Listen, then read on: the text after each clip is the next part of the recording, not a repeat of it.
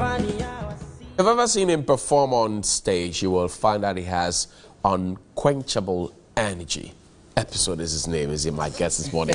How you doing, my brother? Blessings. Solid. Looking good, as always. Give thanks. Man, were you born Epixode? No. What's your name? Actually, I'm in Theophilos near the Okay, Theophilos Otu. So where from the Epixode? growing up, when I was trying to discover myself, I found myself doing like everything a young dude would do. I was best at all of them. I was playing football. Okay. I was playing basketball in school. I'm a painter as well, a graphic artist, and music. So I wanted a name that could cut across all these talents. That's why I took Epixode, because I believe that when I wake up in the morning, there's a new episode in my life. So. Right, right. And since then, how has the name been received? It's been amazing.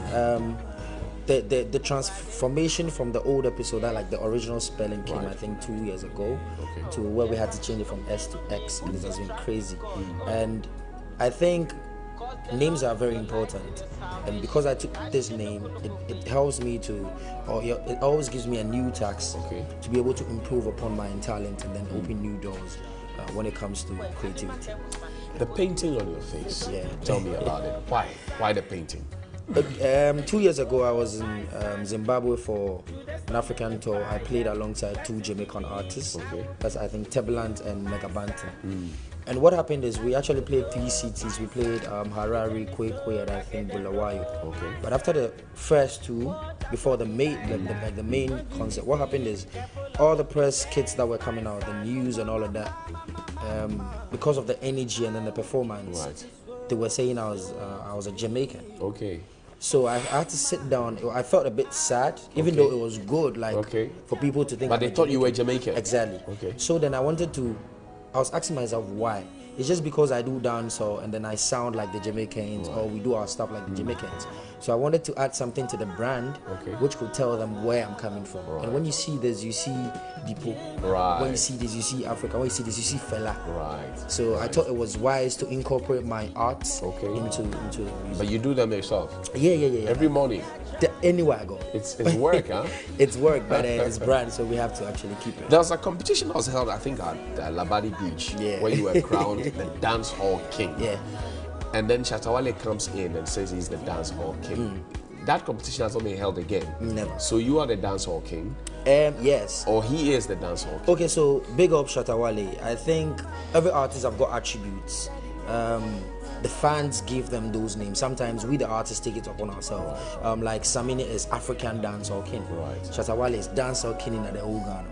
But Shatawale says he's the best. Stonebwoy says he's the best. Stonebwoy says he's a being president.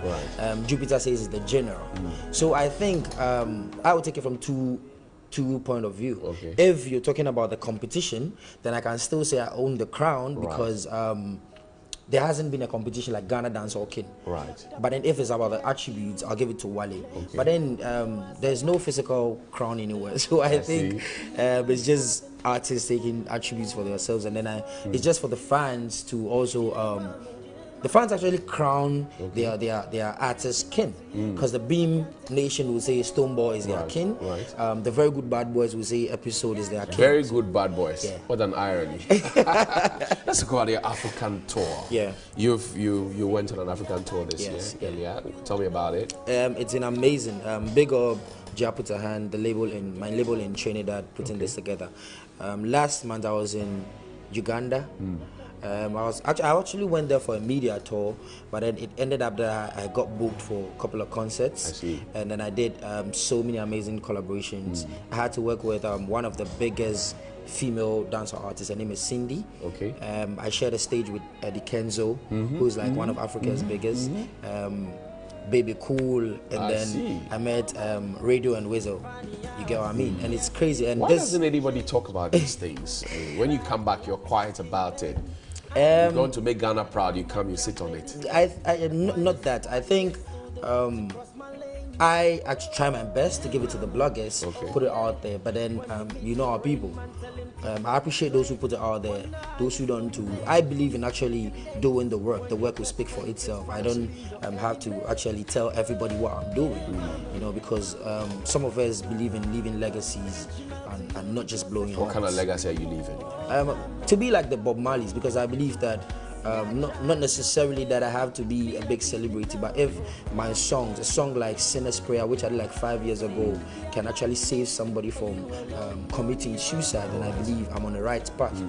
If I'm able to, I think I was one of the artists who did a song to celebrate Kofi Annan. Right. You get what I mean? Right. So one of the few. Definitely. So I give thanks for the kind of journey that I am. Where do you get your energy from? When you're on stage, you're flipping from one side to the other, you're getting the energy, the crowd. Where do you get it from? I don't know. I think it's a blessing, because I believe that some artists are vocally good, others are good in the studio. Some have got hit songs, but it's always a blessing to be a performer, and I thank God for that strength. I would say that I took that thing from my mom, because you know my mom played Wulome, she played Tremu, Khalifi. Exactly. So watching her, I remember back in the day she used to bring me to Gamma Films when they were recording their albums and all like that. So, and today is her birthday. It is. Oh, yeah, happy birthday to you, mommy. I know you're somewhere. Her name, okay, you're twins. Okay. So Jennifer and Gladys. Okay. They're somewhere in the code. I see. So I think it's a blessing.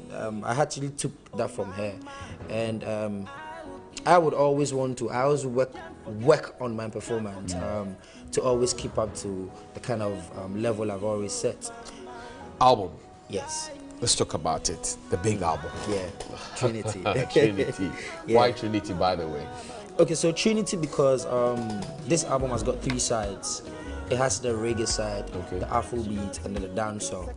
And what I did with this album is I named it after the Trinity, which is reggae the Father, dancehall the Son, and Afrobeat the Holy Spirit. So I wanted to give the fans, those who love me for dancehall, they get their take. Those who love me for reggae would have a fair share. And then the Afrobeats, because after I dropped Body Body featuring Mr. Easy, the fans were expecting more of the Afrobeats vibe. So I had to put it in three different sections for I see. Interesting. And I'm always doing very well. It's crazy. Okay, let's talk about the VGMA. Big nomination there. Give thanks. and the category is packed with talent. It's crazy. How do you feel about the category, Friday? First and foremost, I must big up all the dancehall artists who found their names there. Big up Shatawale, big up Stoneboy, Samini, and our sister AK Songstress. Okay. It's crazy. I already see myself as a winner, though. You know, because to have a young cat like me to find my name among these arts, I think it's a blessing. These arts are doing crazy, amazing. Who's gonna win? Let the best man win. Who's gonna win? If Epixode wins, fine. Who is going to win?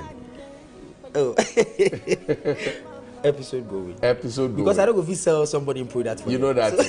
Yeah. How can we vote for you finally? As well? I think you go on their website. Then you go under the reggae dancehall category, and then you vote. But I would like to say this though. I don't know, no disrespect, no offense, because I believe that dancehall over the years, like for 4 or 5 years now, has been one of the biggest genre from this side who have we've taken Ghana music outside. From Stoneboy winning the BETs, who's like a dancehall artist, Jupiter beating Wizkid in one of the British awards, Samini doing amazing, Wale helping. You get what I mean? I think they should actually open up more for dancehall and reggae. And then it's quite sad that you put these two genres together. Reggae is different from dancehall because you have reggae artists who don't do dancehall. You get me? Then you have dancehall artists who don't do reggae. So that distinction should be there. But Saturday, your music. Mad. My fire. Mad. My fire. What should we come expecting? You can't predict Epixode, you know. So definitely just come. Music, come, let's have fun. It's gonna be crazy. We're gonna do wicked vibes. I see. The whole very good bad boys are coming through to shut it down. I see. Epixode. Thank you very much. Most grateful. And from